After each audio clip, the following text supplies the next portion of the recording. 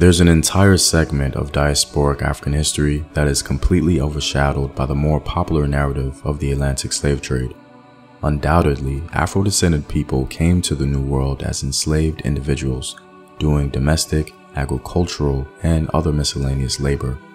However, there were many Africans who were conscripted in armies, helping to conquer and pacify the land for the Spanish crown. Today, we're going to be talking about one of the most popular black conquistadors in history.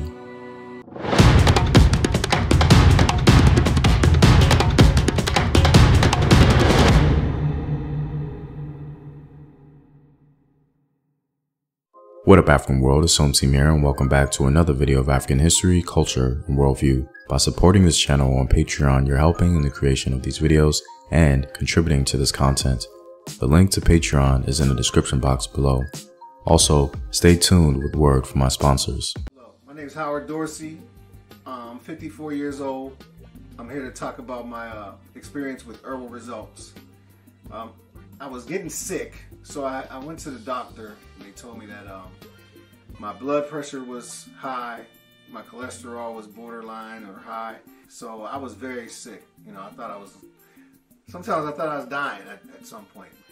And I ordered a bottle of olive leaf extract. This is how the bottle comes in. And within the first probably week and a half, 2 weeks, I checked my blood pressure and it was back down to normal. It was like 120/80.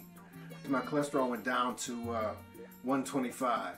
You know, I definitely believe that olive leaf extract from Herbal Results saved my life. And that's real. I mean, I recommend it to everyone in my family, my friends, and we've seen a lot of results in that manner as well.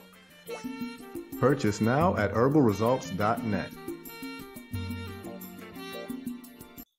To begin, this video is not intended to be a celebration or plaudit of this individual's life. The intent is simply to speak about a seldom discussed reality in diaspora history.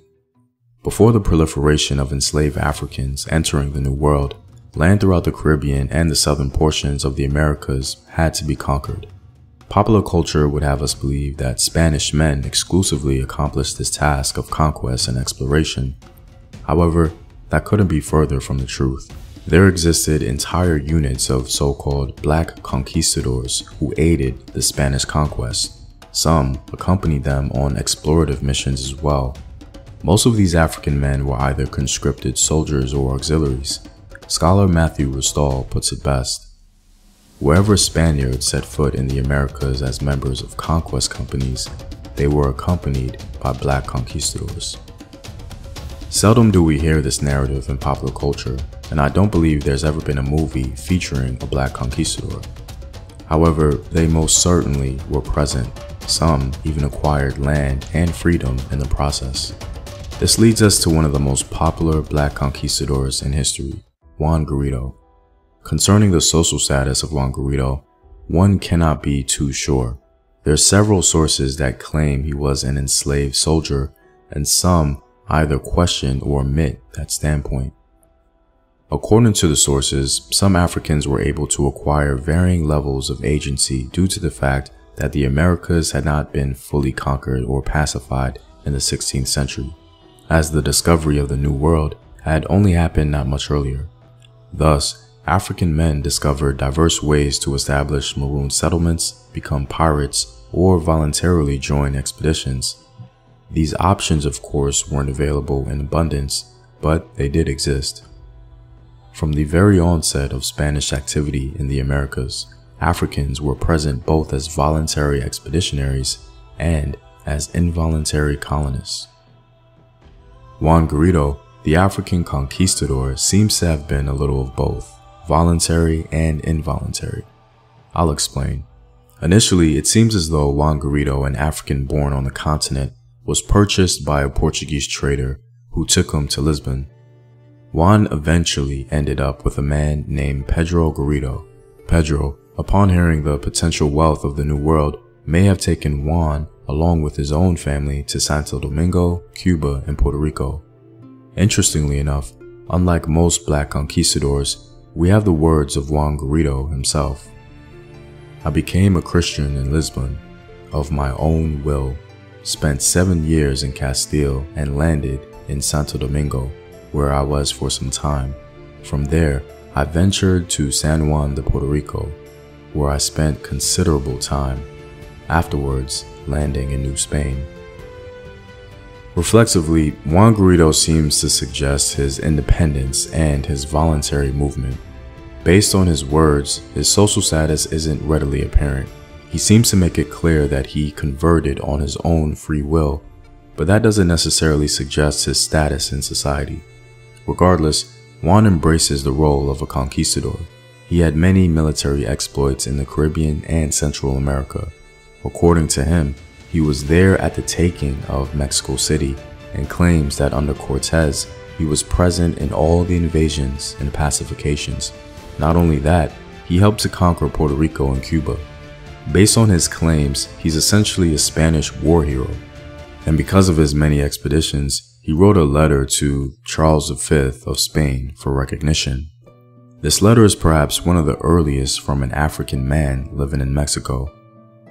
I, Juan Garrido, black resident of this city, appear before your mercy and state that I am in need of making a probanza to the perpetuity of the king, a report on how I served your majesty in the conquest and pacification of this New Spain.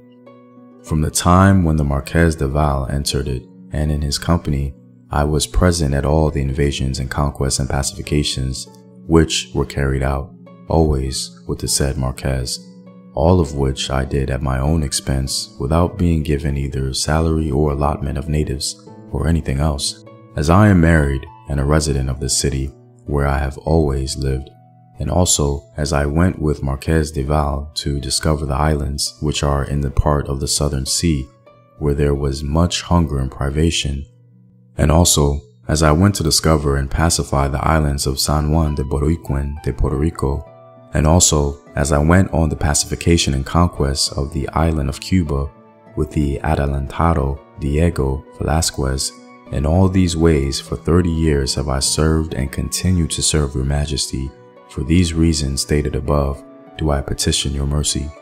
And also because I was the first to have the inspiration to sow maize here in New Spain and to see if it took. I did this and experimented at my own expense.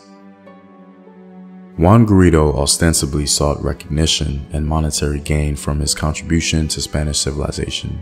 Not only that, but he was an innovator bringing an entirely new food source to the New World. Based on his words, this man is nothing short of a legend.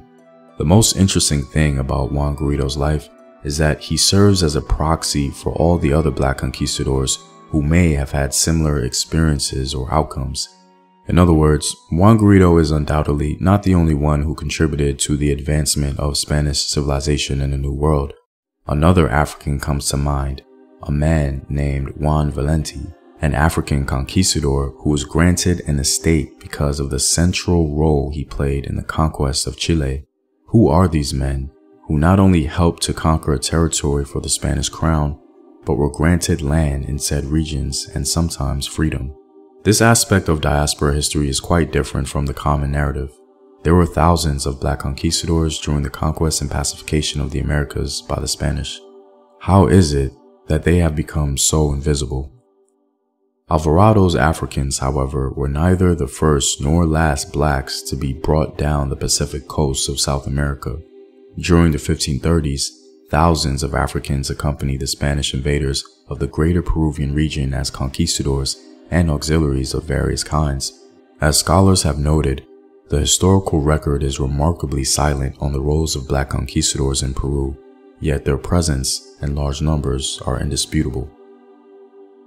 If Juan Garrido's claim to have brought maize to Mexico is true, alongside his other military exploits, he's a clear example as to why we need to give more time and attention to the role of black conquistadors in the New World, so that they are included in the overall narrative.